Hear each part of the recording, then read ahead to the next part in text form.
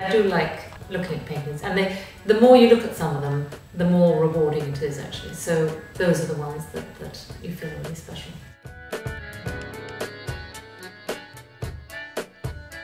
I was running a gallery for somebody else, which is all well and good, and I learnt a lot. And then Patrick, my husband, got the lease on this shop and asked me if I'd like to come and work for him. This is before we were married. And I thought, oh, that's a good idea. So I joined forces with him. But in fact, as things turned out, we came in as full partners because we each had a slightly different take on what we wanted to do and how we wanted to do it. And it just built from there. We started by borrowing a few paintings, then we bought a few paintings, and it's sort of built up. But it was sort of organic, I suppose. And now, Claudia, working with us, you've been here ever since day one.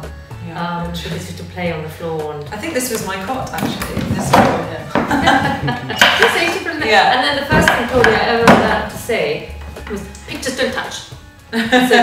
So, although there were occasions when we did. Yes, there was quite a bad occasion when you used to bring paintings home to store because there's not enough space. Or to deliver or whatever. And I once saw this picture of a portrait of a young girl and I thought she looked a bit sad. So I took it upon myself to edit the painting and found a bright red permanent marker and drew two bright rosy cheeks. Yeah.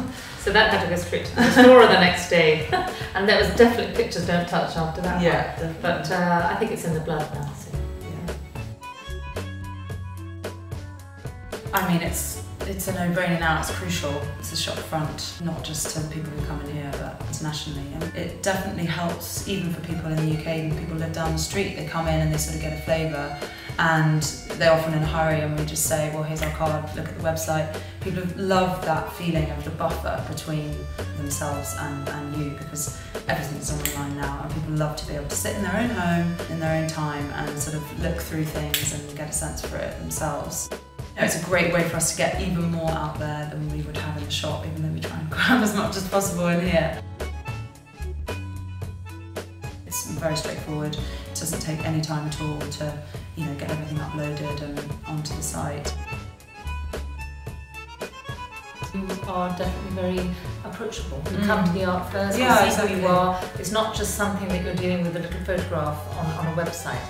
You are there, flesh and blood, and you come and you talk to us. You always make a point of coming and finding us at the fairs, seeing how things are, which is really quite rare. It is really rare. And I think that is actually essentially very important, particularly for somebody like me who is not really very good at all that. I would feel quite comfortable ringing up and saying, "Help, Claudia's away, what do I do?" Because I know who you are. It works very well. So far, so good. Yeah, exactly. We've worked together for about 6 years now, and I think part of it is the fact that we do have quite separate roles. Yeah. Like I said at the beginning, although we do a lot together, it's very sort of seamless in a sense. But Claudia has changed my way of thinking because I never had anything to do with the internet. And in fact, you first came to help me with the internet, and then the next thing I knew was, oh, Mum, so the next thing is not one day every 2 weeks, it was so on and so forth. It's just progressed to that. And the next thing I knew, I just looked at the way our business was going, and literally we doubled our sales. So I thought, that's got something to do with it. So the internet and the website and everything was actually vital.